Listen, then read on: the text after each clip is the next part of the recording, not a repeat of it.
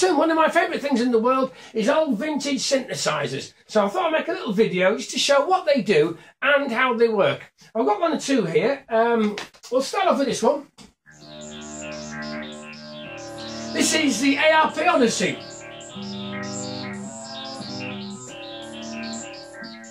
Lovely toys, that one. Lovely, lovely toy. Just sitting above the ARP Odyssey here is the classic Korg MS-20. I've got this one rigged up just to give us a bit of a rhythm, you know, just a bit of fun, okay? So while that's grooving away, we'll show you this.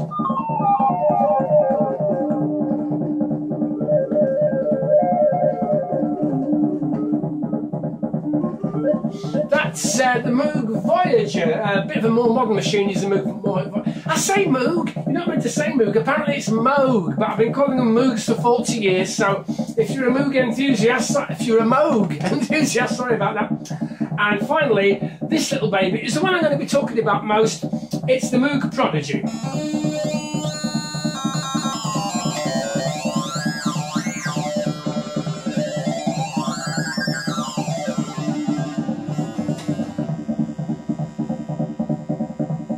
Lovely, lovely, lovely little machine. The thing about this machine, it's simple, but what it does it really well. So we'll have a good look at this right now. First of all, I'll turn this thing off.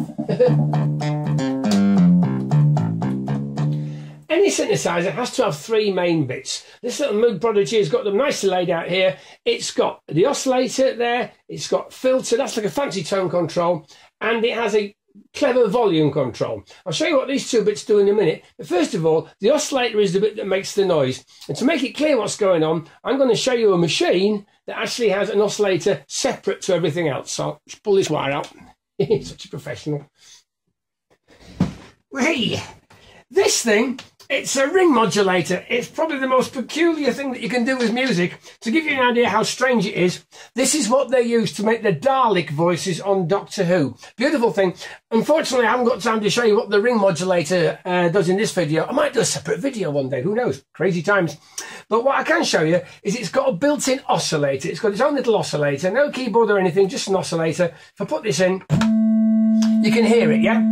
If I turn this little knob, we can make it lower or higher. Now this oscillator is a voltage controlled oscillator. Everything on the synthesizer is voltage controlled. In this case, if I put in a low voltage, I get a low note. And if I turn it up, I get a high note. Now the trick of voltage control is you can do so many different things with it. At the moment, that's just a straight voltage going in. But if I turn this up, the control voltage is wobbling, and that's why we get this nice tremolo effect. I can switch it. That's now a square wave modulation, so the note goes up, down, up, down, up, down, like that, okay? This little machine itself can't do a massive range of control voltages, but I've got something that can. This is great. Stop doing that for a minute.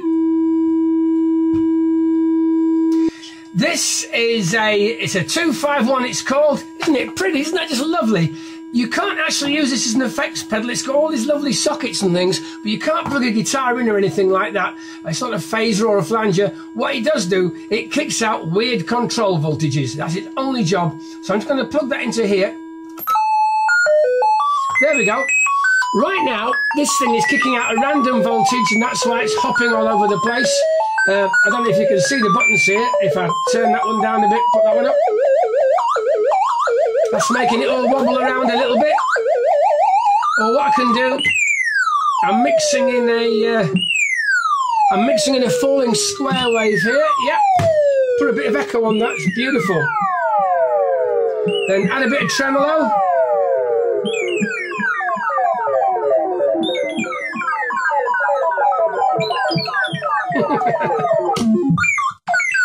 As you can see, the fun... Hello! The fun never stops! Quiet! Okay, so far so good. But the one thing that we haven't done yet is we haven't heard a tune. Have you noticed? Oh, and the other thing is, the sound is always coming out. It's not turning on and off. Nothing starts or finishes. Even though we're doing all those fancy little bits, the oscillator, you could hear it all the time. So what we need is something that puts a precise voltage into the oscillator, and at the same time, it will turn the sound on and off. We've got such a thing, and it's over here. here we go. It's the keyboard. Keyboard does two completely different but two very important jobs. The first thing is, when I push the note down, it comes on. When I take my finger off, it goes off. I'll talk more about that in a minute, but effectively treat it like a doorbell. The other thing is, each key, the way it's worked out, it's like a very, very, very fancy frequency knob, but each key represents a different position on the knob. It's very, very carefully calibrated so that you get exactly the right voltage to play notes. That's the right voltage for a note of C. That's an F. I think this is tuned, anyway. One thing you notice, I can't play two notes at once on here. There's only one oscillator working at the moment, and so I can only play one note at a time. If I push a note down, if I push another note, it usually always plays the lowest note that you're pushing. So if I push two notes, that's making no difference up there, you see. You just play the lowest one. What that means is you can do really neat little trills.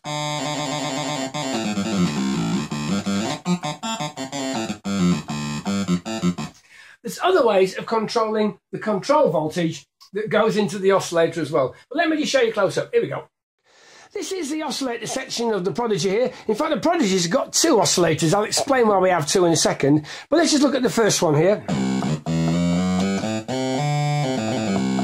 Here's the keyboard putting the control voltage, and we're getting a tune out of the oscillator. First switch here is this one. This one is the octave switch, and what it does, it adds exactly 1 volt to whatever's coming off the keyboard. So every time you add an extra volt, the note jumps up by an octave, okay? So that's the octave switch. This one here, this is a tuning switch.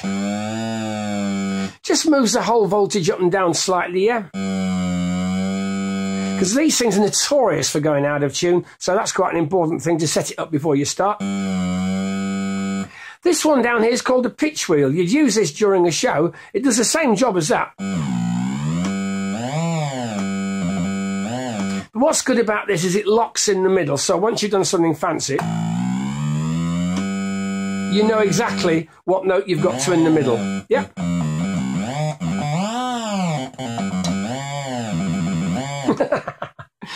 Right, that's oscillator number 1. This is the waveform switch. At the moment, if you look at that little diagram, this is sending out what's called a pulse wave. But the oscillator can actually make different noises. I'm going to make this a little bit higher. If I put it to the middle, that's a triangle wave. Much, much softer. And if I put it at this end, that's a sawtooth wave. Put it down there. The triangle wave in the middle is a fundamental frequency. It's only basically the very, very lowest harmonic. Okay, it's like a low note, if you like. When you click onto the sawtooth wave, that low note is still playing, but also all the harmonics above it are playing as well. It's like playing lots and lots of different octaves at once. Then if you click to the pulse wave, that's not all the harmonics, it's just some of the harmonics are playing. So you get a slightly different sound, and that matters a lot more when you start to play with the filter anyway. So that's oscillator 1. Oscillator 2, this is a little volume control section, so that's oscillator 1 turned up there. Here comes oscillator 2.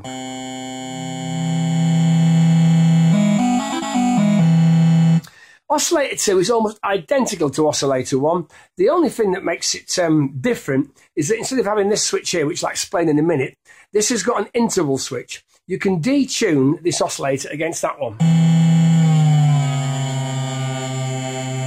Now, if you put them in unison, you get a really powerful lead sound. Isn't that nice, that? Or you can make a sort of fifth or a third.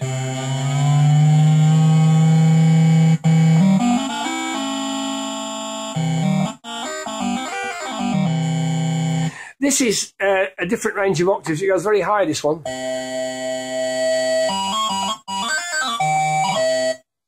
Okay, so that's this second oscillator, and it has a different set of waveforms, funnily enough. If you have a look here, it's got the sawtooth.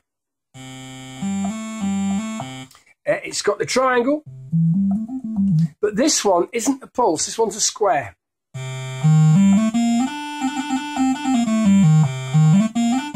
That's a nice sound, and when we play with the filter, you can get nice clarinet and woodwind sounds using a square wave. If you listen to the pulse wave, it's a little bit nitty, a little bit, sounds more like a wasp stuck in a drain pipe, does that pulse wave, listen. Before we leave the oscillators, there's two things to show you. One is this, it's the glide control. The glide control is so cool. You can't do this on any other sort of keyboard. It really has to be a vintage synth.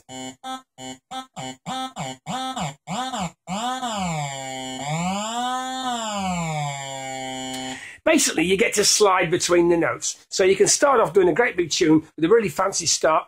Set that up.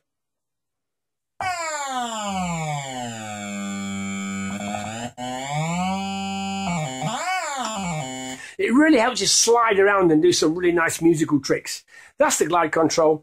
But the other thing, the best thing for me that the Moog does is this. It's the sync switch. What this does, it locks one oscillator into the other one, and it has the effect of creating some amazing, amazing sounds. Let's see if we can get this to work.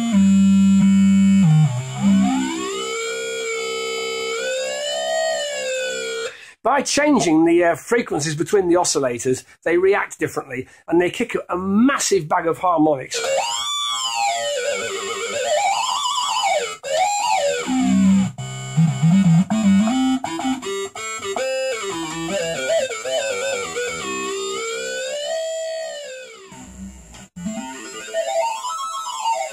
I'll tell you a secret. Underneath here, look at this. It's a Nord stage keyboard. It is just the best keyboard ever made. I love the vintage synth. This thing is genius. It does everything. But it can't do this. Sorry, Nord. So good, but not quite. We're just going to have a look now at the thing that controls the volume on the Moog Prodigy. To be technical, it's a voltage-controlled amplifier being worked by an envelope shaper, but don't let that give you nightmares.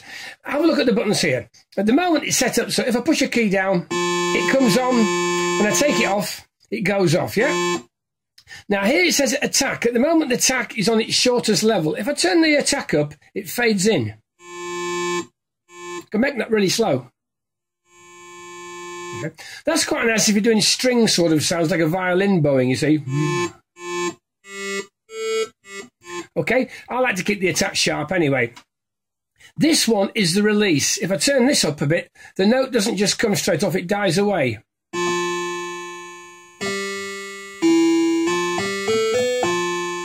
Bit like a piano when you've got the loud pedal down, yeah?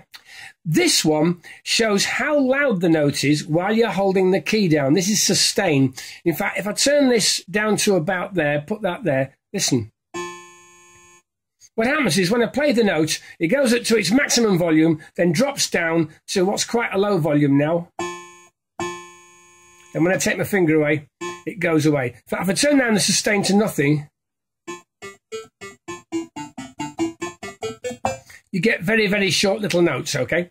Now, there's two sets of controls on this machine that look like this. These are the ones for the volume.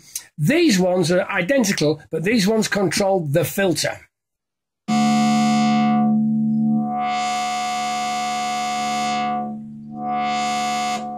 That's the filter. Basically, it's a fancy tone control, but it does so much more, okay? There's two things on the filter. The first is what's called the cutoff frequency. This is actually a low-pass filter. It means it always lets the lower frequencies through, but it filters out the high frequencies. This is what it sounds like with all the high frequencies there. And then when I start cutting them out, just leaves you with the low frequencies, yeah? So that's the cutoff frequency, but the other thing is the emphasis. This is emphasis, resonance, it's got all sorts of different names as this. I'll show you what it does.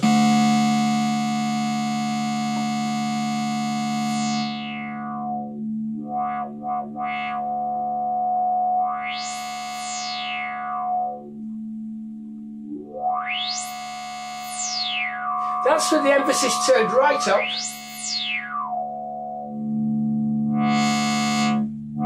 That's with no emphasis at all.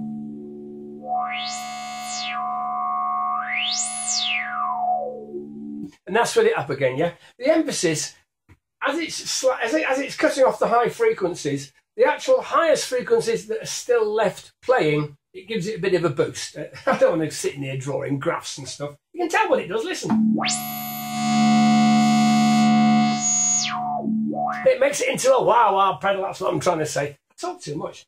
The filter frequency is also voltage controlled. So when I push a key down, these controls make the synthesizer louder and quieter. These controls actually raise and lower the cutoff frequency. What I'm going to do here is, if I put that there,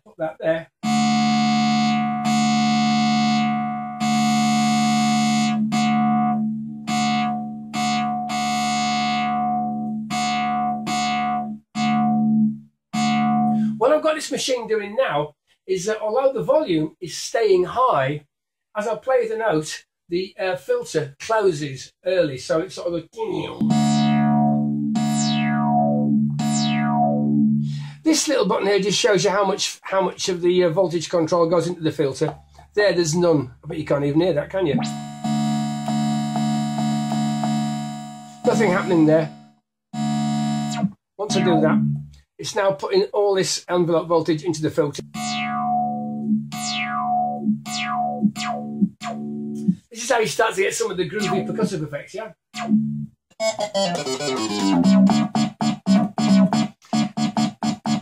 So that's the filter and that's the amplifier. Between the two of them, if you get that balance right, you can start doing impressions of loads of other instruments. And I'll show you a couple in a minute. But while we're looking at the whole box here, there's one more thing to show you, and that's the low frequency oscillator, okay? Let me click that off, click that on.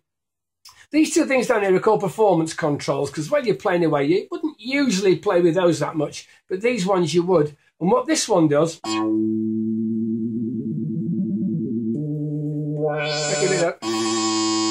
This one brings in a bit of vibrato. And have it slow if you want, or fast. What this thing is, it's what's called a low frequency oscillator. You can't hear it, but it makes a control voltage that goes up and down, you know, fairly slowly. Then that mixes in with everything else. Then if I add a bit of that control voltage to the oscillator, you get this vibrato.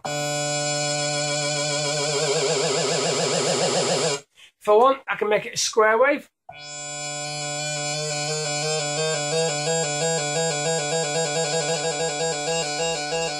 And if I don't want it to go into the oscillator, I can put it into the filter.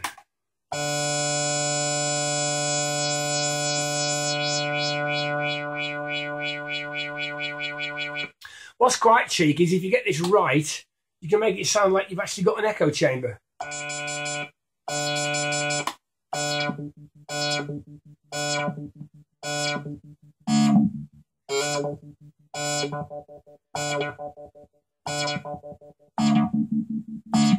That's not actually an echo chamber at all. All it is as the sound is dying away, it's making the filter open and close.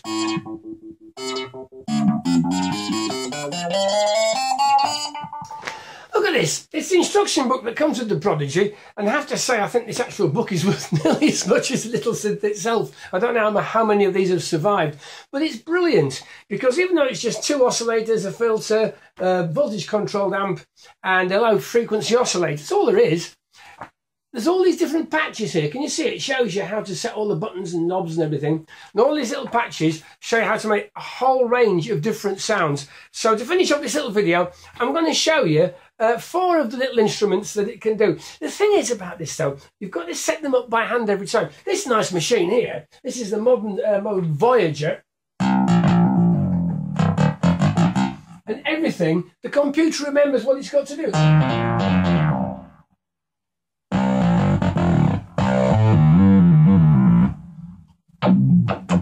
Okay, so in other words, if you're playing live, that machine's brilliant. You just push a button, got the sound you want. With this thing, every time you turn it on, the beauty of it is you're never quite sure what you're going to get next.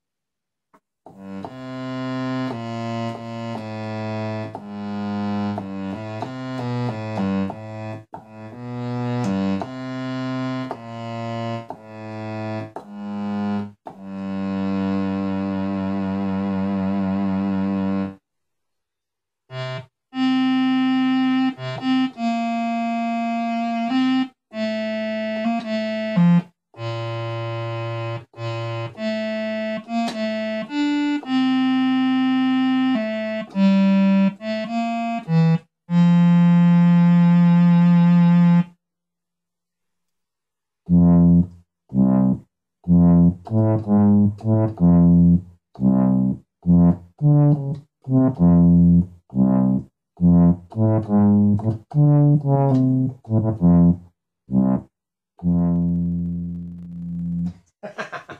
think out of all the sounds this thing can do, tuba has to be my favourite. It's certainly the funniest. Anyway, that's the end of my video. I've gone into an awful lot of detail, but I don't make any apologies about that, because as young people today will only ever see digital keyboards where you push a button, you get a noise, or it's all samples. This really, really shows you the nitty-gritty, okay? I hope you see that. I hope you loved it. Thanks ever so much for your attention. From me and from the Moog Prodigy. Bye-bye.